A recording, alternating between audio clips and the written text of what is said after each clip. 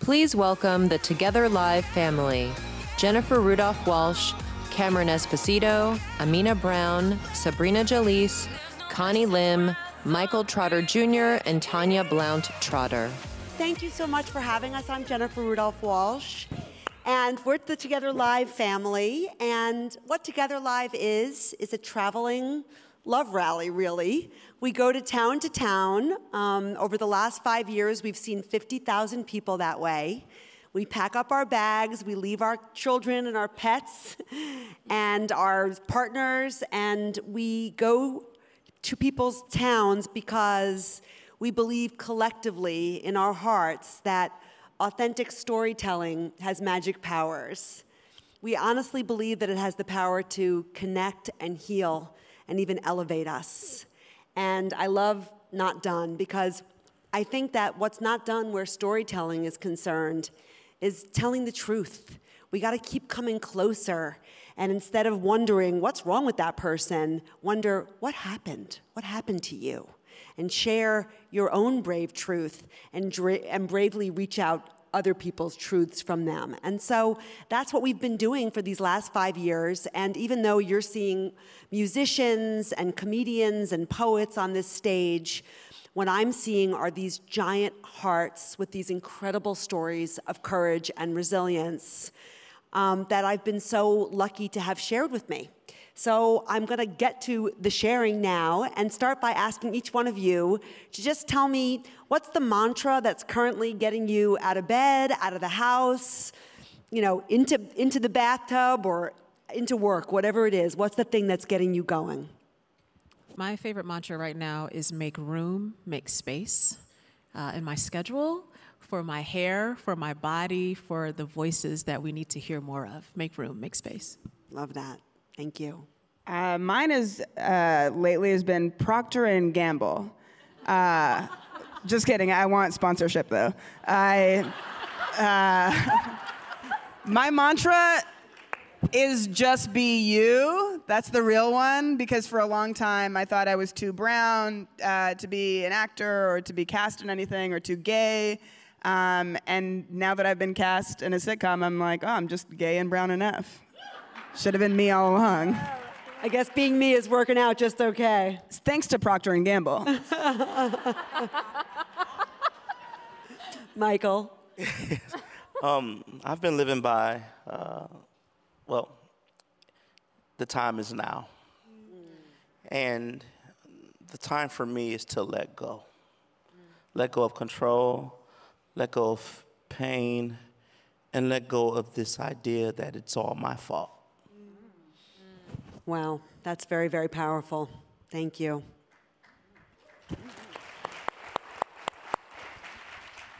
Tanya? Oh, mine is love like there's no tomorrow. Because we never know. Love that. Thank you. Mine is when in doubt, build the catalog out. And a little bit of context as an artist, sometimes I'll release something and I'll be searching for that validation outside. But ultimately, it's about the craft and the process of building that catalog of songs and loving that regardless of what others think. Yeah. Very good. Thank you. Hello, group of people in a hotel. Oh my God, that's my mantra too. Yeah. No, I just first want to say, you know, I just feel like really good right now, and I love the attire was business chic, but you don't know my business isn't train conducting, so I just feel very strong and powerful in my outfit choice. I just needed to say that to you, that I feel very proud of myself. And my mantra has long been hold the door open, which really, I was upset with Game of Thrones for a minute when they sort of encroached, but you know, as a queer person that's also gender nonconforming and on the masculine side, and this haircut and walking through the world, there are so many times that the door has been closed to me. And also, as a white person, as somebody who went to college and my parents paid for it, there are so many times that I have gotten through the door. And so my personal mantra is, if you get through the door, you hold the door open. Woo! for the other people who might have less privilege and who need to get through too. Done. Preach, preach. Love that, really love that. Mine is the 2 best times to plant a tree, 25 years ago and today. So I always remind myself, yes, I should have done it then, but now. Yeah. So all very inspiring. So Cameron, I'm gonna come back to you. And again, you know, the power of intersectional, intergenerational storytelling reveals that we all want the same things and we all feel heartbreak the same way. So you've shared that you've recently gotten divorced and that Wow, thanks, guys. Yeah, let's go right there. Yeah, let's go right there. You really dropped the ball. You didn't know what to do. They didn't know if they should clap. Should we clap? Yeah. Whose choice was it? What do we do? Boo, I don't know. So tell me how you've married your childhood faith of Catholicism with your sort of emerging understanding of relationships and with the sadness that revolves around the end of a relationship. Yeah, thanks, Jennifer. Everybody's getting the exact same question, so. Everybody has to talk about my divorce. And it's like, it's complicated because some of you Cameron's don't have a lot of divorce for me information. was hard. No, this is tough for me to admit as an artist, but my parents are together and have been together for 50 years and are super Catholic, and there's no divorce in my family. I'm actually waiting to hear from the church what they think about my divorce, because I know how they felt about my marriage, but I have yet to hear where they really stand on this. I'm just wondering if this is a moment where they're like, actually, this is kind of a best case for us. And I am, like I said, waiting to hear from them. The church, that's an organization I really trust to tell me how I'm doing in my life, because they've been nailing it. So actually, Jennifer, I told you backstage, my divorce was finalized last week, and it was super painful. You should clap. It's terrible. It's not good, but just that's the right thing to do in terms of public speaking. Like, it's not, it's an awful experience, and I was very sad, but it also, I'm very grateful to move through to the next phase, because I will tell you, I felt like I lost an identity that I fought for. I graduated from college in Massachusetts the same week that Massachusetts became the first state to legalize same-sex marriage. I graduated from a college where I could have been kicked out for being gay. So the same week, graduated, left, watched the first couples emerge victorious, hands over their head, and I thought, that's what I want, and the last year and a half, as my marriage was falling apart, I just felt like I was grabbing at straws. I took a spoon carving class. Oh my God. Just to be like, do I like to carve spoons? What do I like? I didn't know what I liked. I dyed my hair. I went all the way white, which looked amazing, but I had to add some color back in because men would not stop congratulating me on winning the World Cup.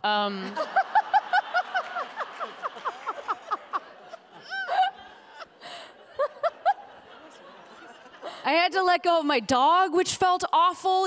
Most queer couples I know are dealing with an elaborate and court-mandated pet visitation schedule. We went with love is love when we fought for marriage equality. We should have said, but queer shit is specific, because I'm sitting down with a divorce lawyer who's like, what about kids? I'm like, we couldn't afford to buy kids. This is pets. And anyway, I had to give my dog up, which is terribly sad. But just so you know, most traffic in every major city is just used stick shift Subarus carting dogs with hyphenated last names back and forth between vegetarian restaurants. That's what's happening.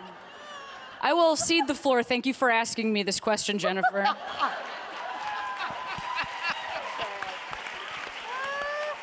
Oh my God.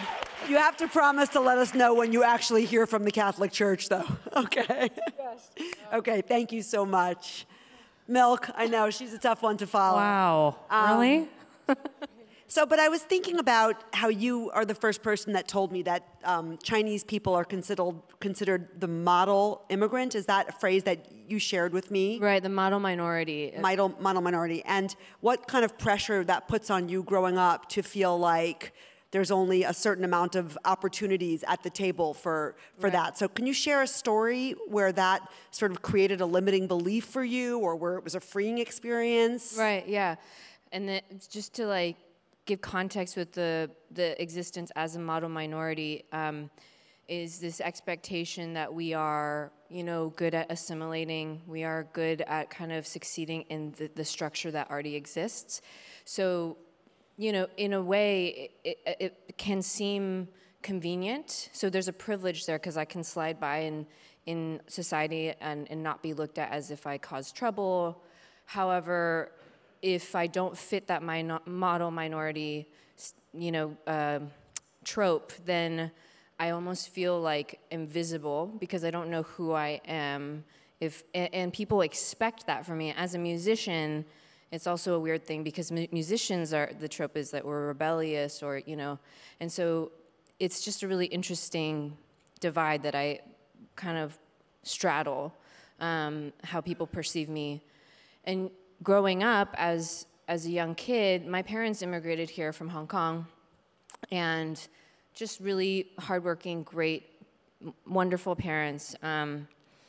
When I grew up, my dad told me, you must work twice as hard and excel twice as much in order to maybe get a seat at the table. And so I learned that very young. So we did extra homework. I had extra homework books and I was doing triple the work because I had this idea of a table with a certain amount of seats. So this type of idea, I love that it kind of gave me this work ethic, and maybe that's already been within me, but so I worked really hard and I learned how to work with myself. I learned how to learn well. However, it created this sense of scarcity and lack. So when I started pursuing music as my career, it's already considered a very competitive, that's the image that it has. It's a competitive industry, few people make it.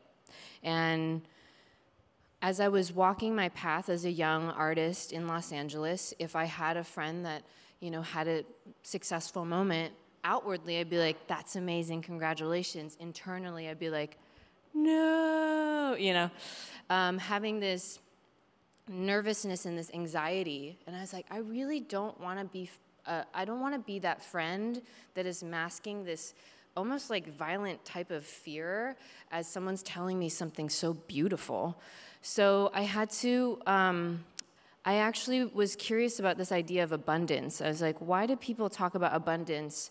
How can I believe in that? Because I really can't. There's something in me that just I hit a ceiling. You just really believe there was not enough to go around. Yes, and so I started meditating, and believe it or not, it was a Deepak Chopra meditation 21-day thing, and I listened to it over and over again for 63 days. I did the meditation 3 times over. There was one thing that he said that flipped my brain. I was able to rewire my neural pathways. Was he said that love, I can love Jen and I can love Amena, and my love for Amena doesn't decrease my love for Jen. I don't know about Sabrina, but just kidding.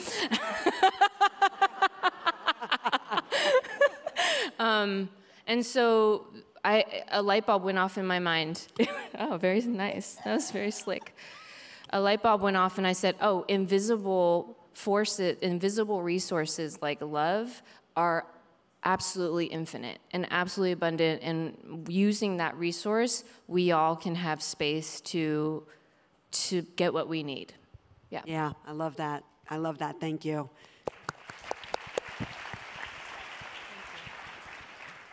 Can you think of a time, Tanya, where in your life where you were healed or where you changed the story based on love, based on your ability to express yourself, whether it was through music or just through relationship? Definitely. Hello, everybody.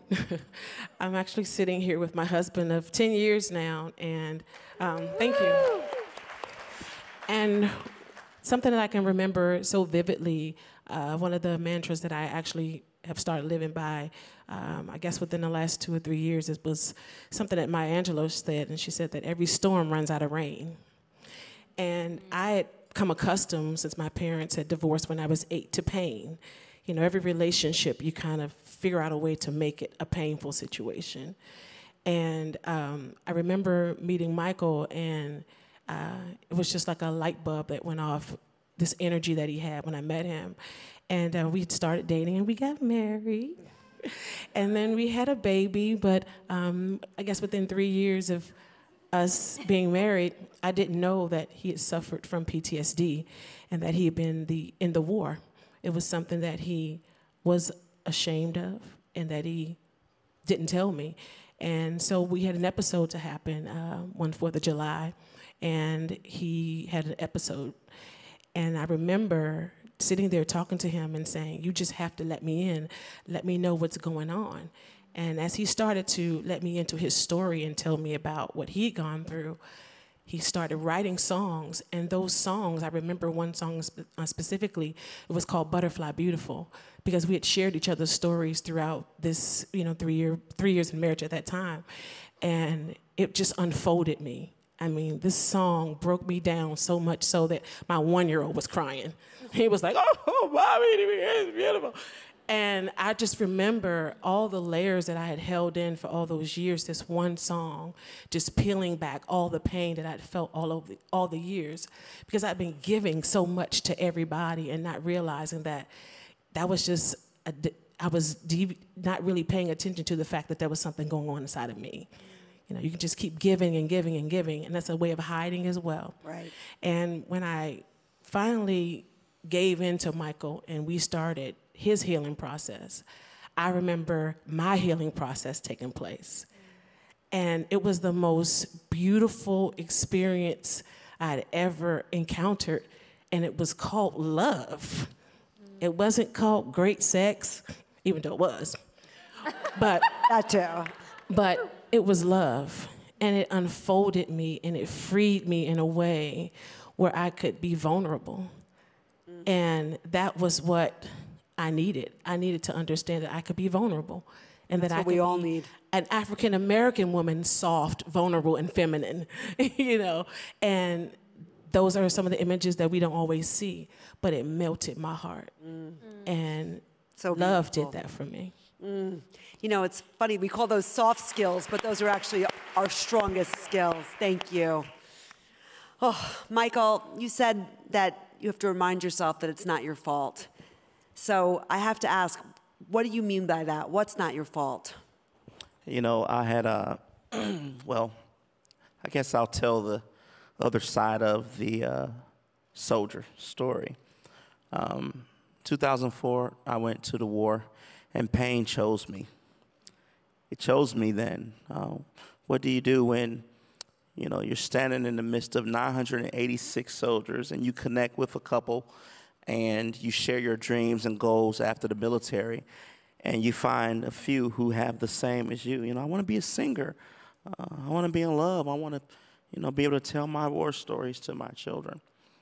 And out of 20 guys you meet, you connect with like that, what do you do when they all get killed and you're the only one standing there? How do you not accept pain? How do you not accept the fact that as an American soldier, that's your fault? And now you live with that. I learned that it's called moral injury. And yeah. Say it again, moral injury. Wow.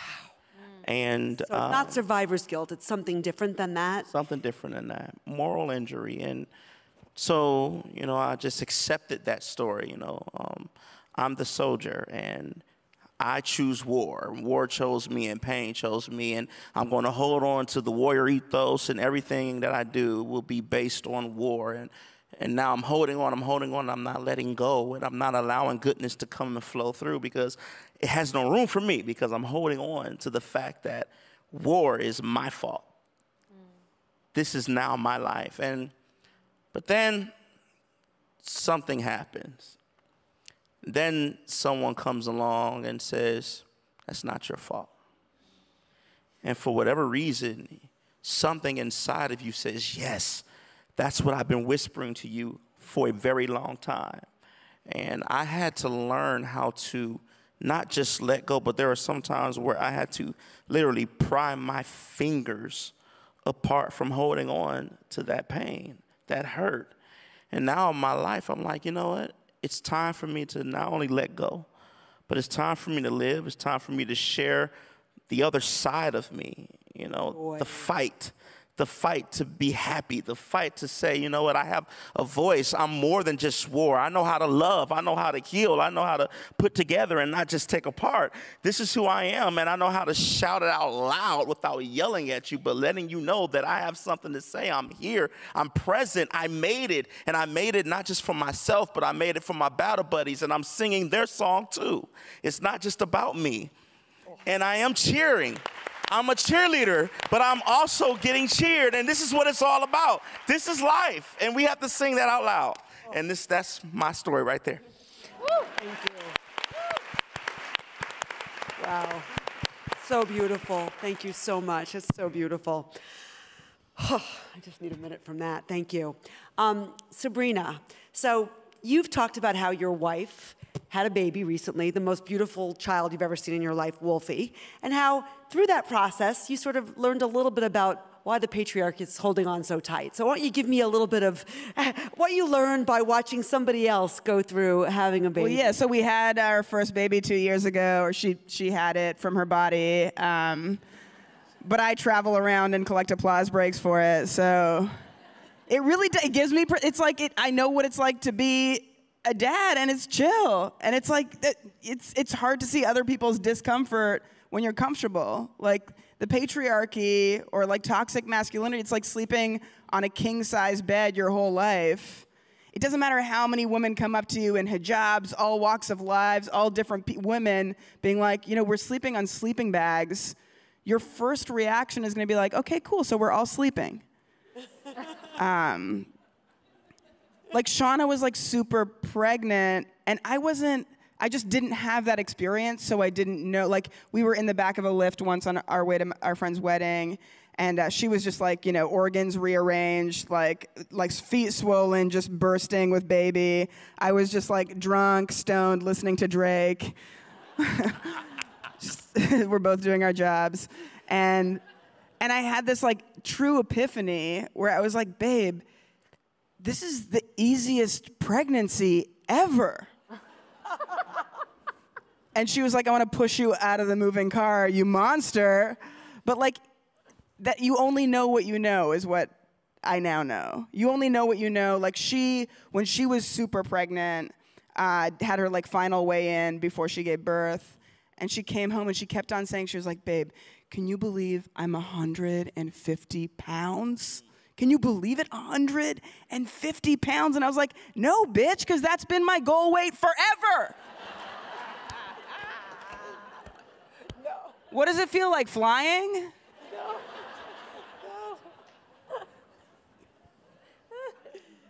I have a minute left, so I'll tell you how we made the baby. I highly suggest this. Took a surf lesson in Mexico. Mite surf instructor, gorgeous, skin like mine, hair like mine, face, beautiful, just like me. Like yours. Okay. So I'm just looking at him and just like, I don't know if you guys have taken a surf lesson, but it's just 90 minutes of just staring into a man's eyes, just brainstorming ways to ask for his jizz. In my experience. Anyway, he said yes. And we do it. We do it in an Airbnb. Like he does it in a cup. He leaves. Very economical. Procter & Gamble. We should put these kits together. I put her in a syringe. We make love. I put her in Shauna. Like we made this baby like the way the Lord intended. And now everyone looks at this baby. This is the beautiful part. People look at this baby and they're like, Sabrina, it's crazy because Shauna carried it. It's Ricky's sperm. Like, but it's so crazy. Like it looks just like you. And I'm like, no shit, I'm the executive producer. That's my minutes. By the way, the sequel is coming soon on this, so stay tuned.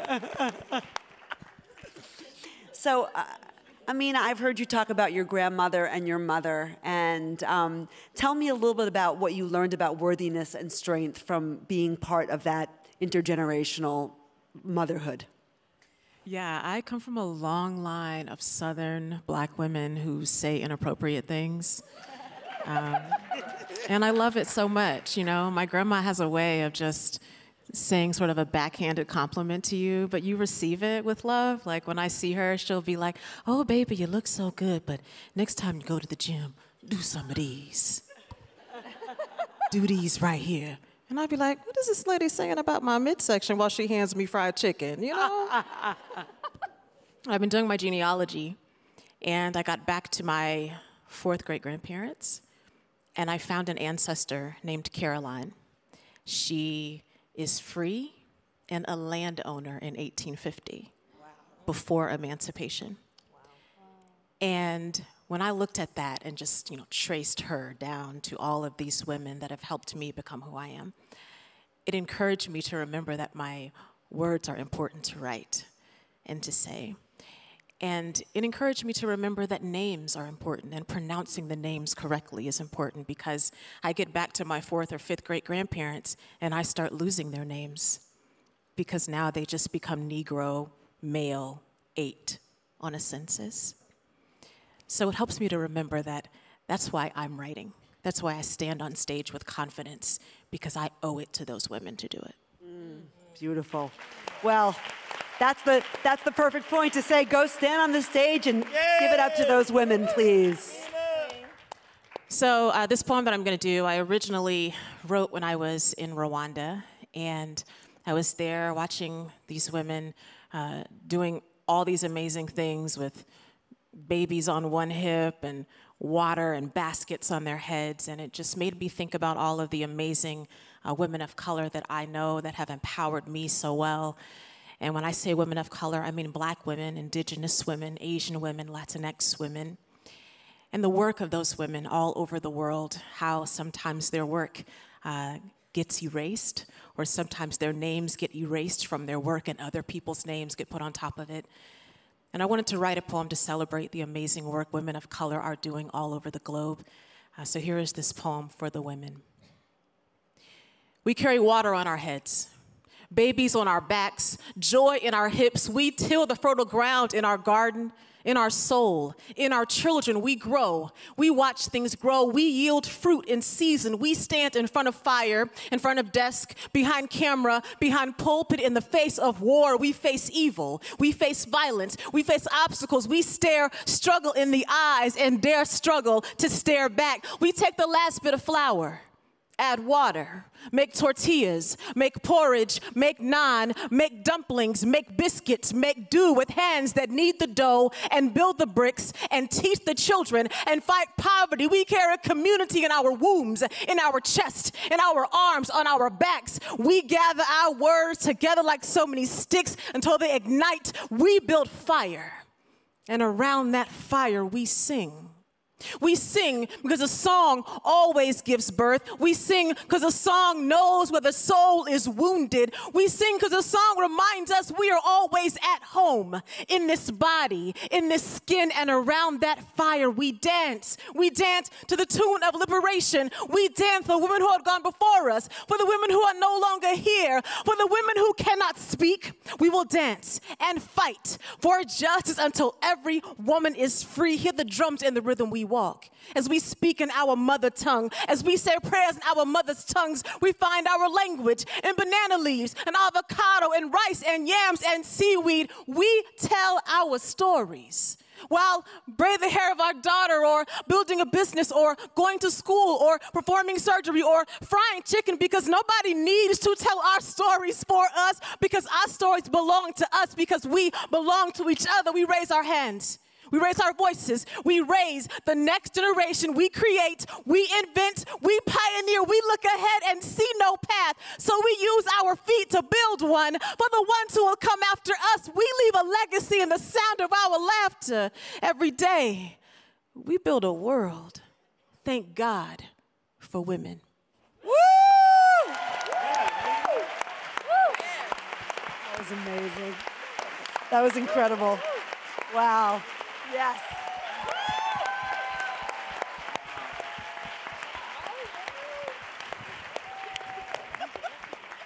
Wow. Okay, guys, you're in for the hugest treat ever. Please welcome Michael and Tanya, otherwise known as Warren Treaty. Woo.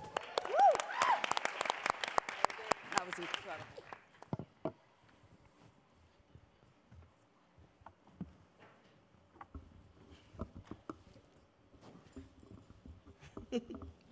Hi.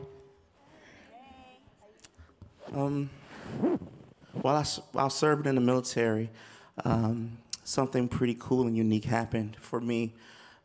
After one of my commanding officers was killed, I wrote a song and I performed it for his memorial while out at the war, and it brought a lot of healing and clarity for the troops. And the general decided that that would be my job for the remainder of time of service, to go around and write songs about the fallen, perform them at the memorials, and bring healing to our boys and girls. But in the midst of that, I wrote this one particular song just to remind me of home and remind me of good times. I would stare up and look at the moon, and I thought the moon was so pretty and so beautiful in such a war-torn, ugly situation. And I'd like to dedicate this to you all because I'm no fool to believe that all these beautiful faces and smiles are constant always. So hope you can remember this in your time of ugliness, that there is beauty out there. Thank you.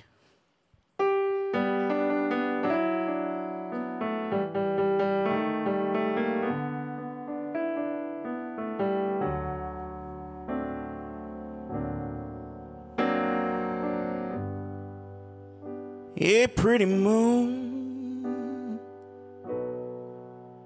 bright and fair,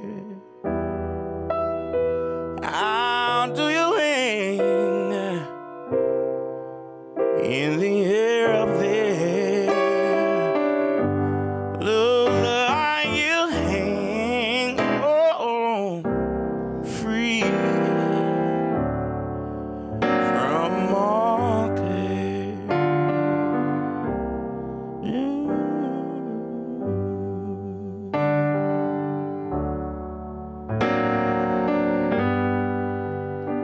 Silver circle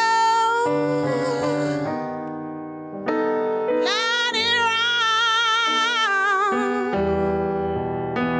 in the dark. Look at the peace you found. Looks like you hang free from all cares. Yeah.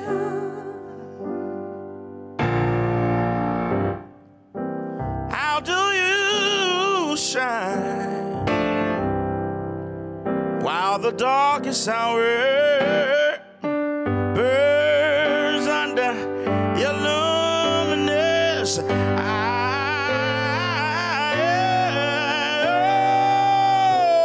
Teach me how. You gotta teach me, baby. Shine the way. Shine the way. You do. No matter how gray the sky. Hey, pretty moon, bright and fair, how do you hang in the air?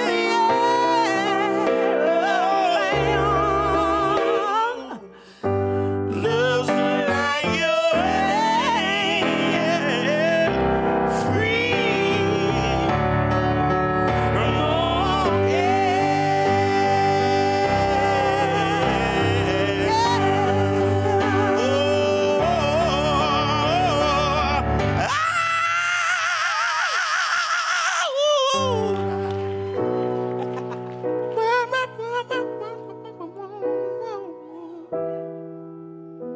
I love you, Tanya. Oh, and I love you, Michael.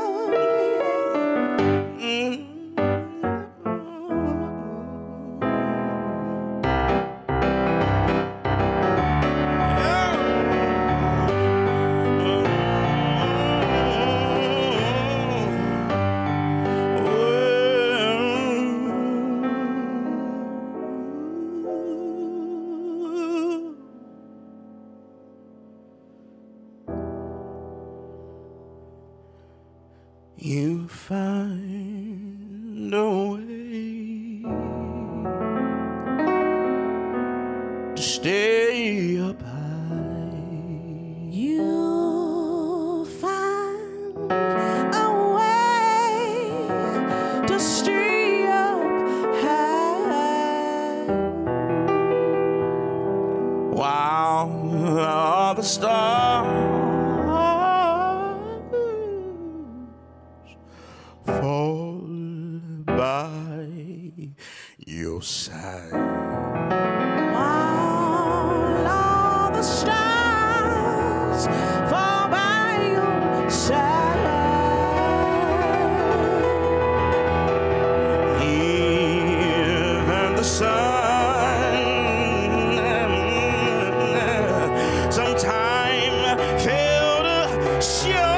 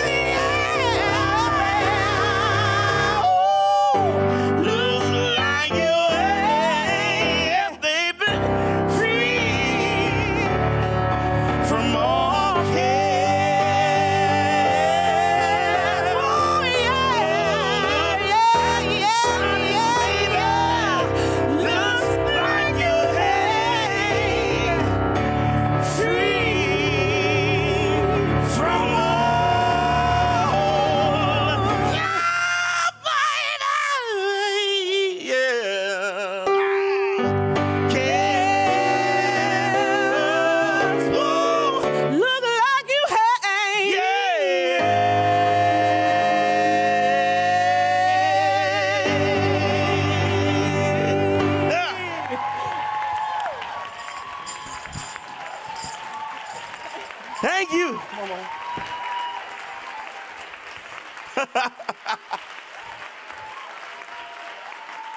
Whew. Come on. Oh, yeah. Loving every night and day. Loving all our troubles away. We're gonna love like there's no tomorrow.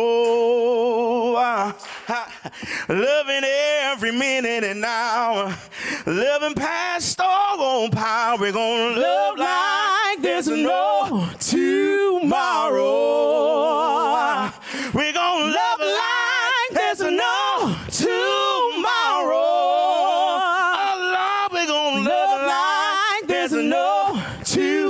Love like there's no tomorrow.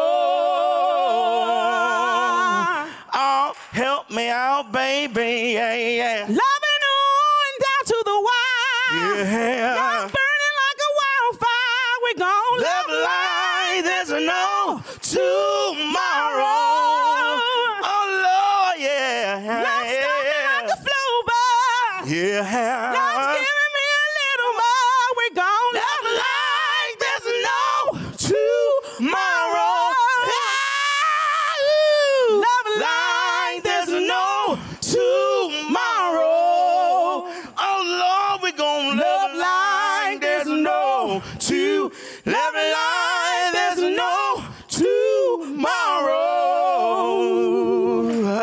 Together, life and makers, yeah. We're gonna love, love, love. Oh my Love for my brother. brothers, yeah. Love for my sister. My sister, yeah. Love past the color. Yeah, love for the nation, love for every occasion, love, love, love, love, love, love. We're gonna love like there's no to, love like there's no